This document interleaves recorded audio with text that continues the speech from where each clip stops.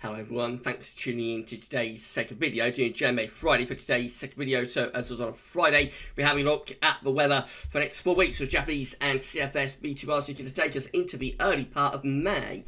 Can you believe? So I shall get on with that for you very shortly. Just to say, first release day was our nice little 7 AM upload, morning cool if you like, just a little forecast for the next few days. So if you haven't yet seen that, check it out. And we'll be back later on your 10 to 14 day, which will include all of the regular features.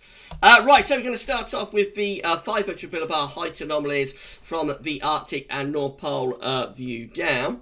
So of course that's the North Pole just there. It's a wider Arctic circle around here, and we've got mid-latitudes around there. So yellow, orange and red extrapolate to above average heights, which is high pressure, blue to below average heights, which is low pressure. These charts are broken out into weekly periods, and the first week period will take us from the 9th through to the 16th of April. So the coming week we'll have blocking out to our northwest, so above average heights in North Atlantic, going to Greenland, below average heights through northern west parts of Europe and out into the Atlantic as well. Jet stream is being pushed down here, and we could be putting in some quite cool or even quite cold winds from the north and from the northeast, looking rather unsettled but also pretty cold in the week ahead. Week 2 is going to take us from the 10th through to the 23rd of April. This week looks unsettled with, again, low pressure out to our west, high pressure towards the Canadian side of Greenland, and in comes the jet stream as well. The difference with this is that it's probably a little bit milder due to more of an Atlantic influence. So it's going to be unsettled. There'll be showers, April showers, maybe longer spells of rain. But as the blocking is moving more towards the Canadian side of the Arctic and Greenland, I think it does allow more of a westerly flow, which of course is going to be, I mean, in April, westerlies aren't going to be overly warm, but westerlies will be less cold in April than like northerly or northeasterlies. So that should be a little bit milder, but still probably quite unsettled. And then we go through to weeks 3 and 4, which takes us from the 23rd of April through to the 7th of May. So into May, looking quite unsettled, below average heights just centred across northern and western parts of Europe. Not much sign of high pressure at all. There may be a bit of a mid-Atlantic ridge here, again going towards Greenland. I say that because there's a trough out towards northeastern America and eastern Canada. So we've got two troughs, one there, and then we're under a trough as well. So there may be a ridge through here with the jet stream doing something a little bit like that, and then of course there's this ridge over here in the southeast part of Europe, which will be our warm ridge drawing at the air from Africa. But anyway, the upshot is we could be quite cool and unsettled there for weeks 3 and 4, taking us through the end of April into the beginning of May. Let's confirm all of that with a tropical and mid-latitude view with temperature and precipitation anomalies. So British Isles in top right hand corner of the chart as you're looking at it. Reminder of the week 1 500 millibar height anomaly. We can't see Greenland and the Arctic and Scandinavia, all those areas are off the chart up here. But we've had a look at that view down, so we know what's going on. We know that in this week there is a northern blocking signal, strong one, big ridge in the North Atlantic going up to Greenland. Trough of low pressure over northwestern Europe and out into the Atlantic. So it looked like we're probably pulling in quite cold north or northeast. I mean, temperature anomalies, therefore, in week 1 from the 9th through to the 16th of April are colder than average. Oops, let's highlight that again. Colder than average, below average temperatures coming up quite substantially. So I think on the scale, the anomaly there is going down to around 2 to 3 degrees below average. So a significantly cold average week coming up. It's not overly unsettled, despite the fact that a trough of low pressure is sort of dominating weather, because the air is pretty chilly. It's not all that much precipitation in with that trough actually, so it's relatively dry, but it is quite a cold week. Week 2 is going to be the 16th through 23rd of April. This one is bringing in low pressure from off the Atlantic. The blocking is moving more towards Canada. So I think this could be a little bit milder, but would still be unsettled. Temperature numbers are actually still looking a little bit below average in the north. So Scotland and Ireland coming out cold and average. England and Wales ever so slightly above average. And it's a wetter week as well, so more unsettled in week 2 with above average rainfall.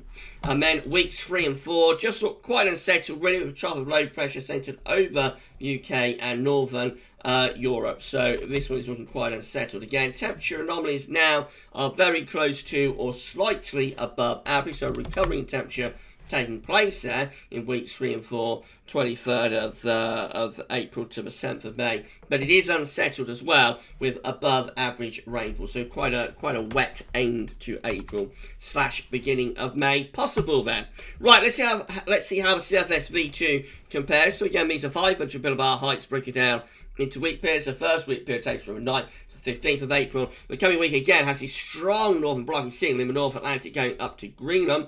Trough of low pressure over UK and northern Europe and out into the Atlantic. Jet stream is down here, and we're possibly pulling in quite cold winds from the north and from the northeast.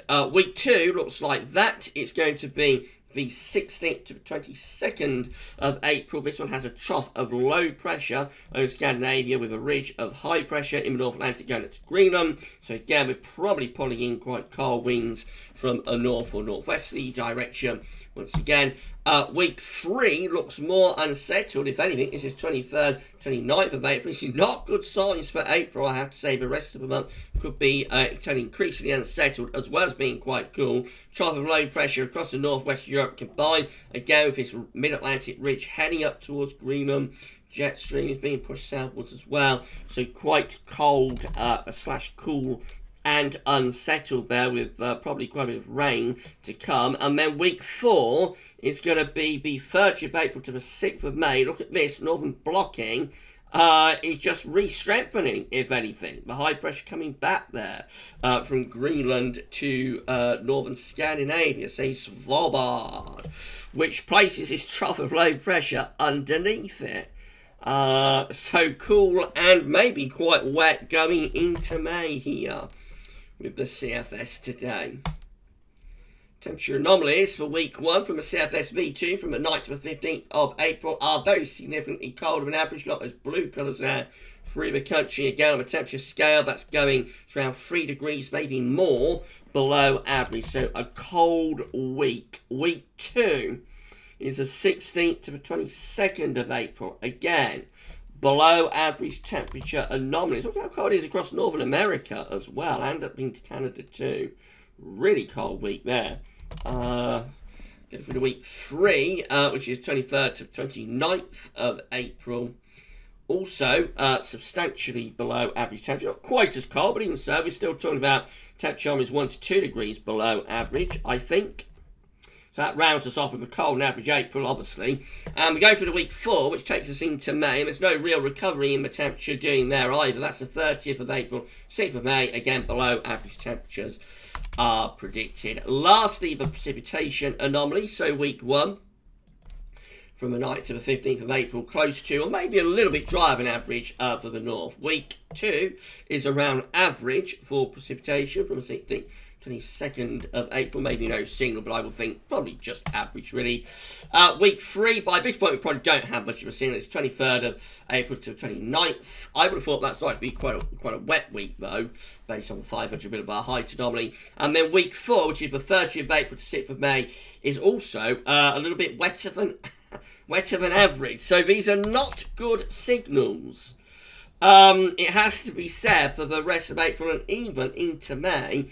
You know, it looks like things are staying pretty bright. If the CFS is right, the blocking strengthens, actually, even more as we get into the end of April and the beginning of May. And it all just looks rather cool, maybe quite cold even, and rather unsettled as well. It's not particularly inspiring for anybody who wants spring. What a contrast to last spring when it was so dry and warm. You know, this is a big change, and it looks like things are staying quite cool. Maybe pretty cold and unsettled if the CFS of a JMA. Great, that was just a snapshot of what Mars has shown this week. I think I've been quite consistent over the past few weeks, so it has to be said. I think they've performed reasonably well with these JMA Fridays. So we should wait and see anyway. We'll wait and see how it plays out. But yeah, a cool and, you know, maybe increasingly unsettled for the rest of April if JMA Friday is correct today. We'll be back later on your 10 to 14 day, looking for signs of spring, I suspect. So come back for that then. For JMA Friday for this week, that's all for now, and thanks for watching.